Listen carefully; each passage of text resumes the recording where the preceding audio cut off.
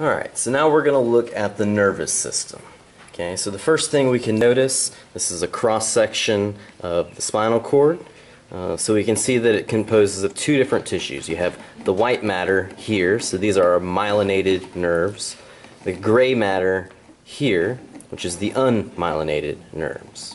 Okay, the first structure here, so we can see that this is a very wide and deep structure called the anterior median fissure.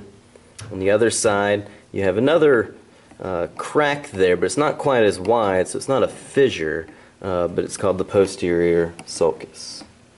Okay, of my gray matter here, so we now know that this is the anterior side because that's where my anterior median fissure is. So that makes this an anterior horn of the gray matter, and this is the well, these are both the anterior horns of the gray matter. My posterior horns of the gray matter are on both sides there. You can see the central canal, which is where your cerebral spinal fluid would sit. The gray commissure connects the two sides.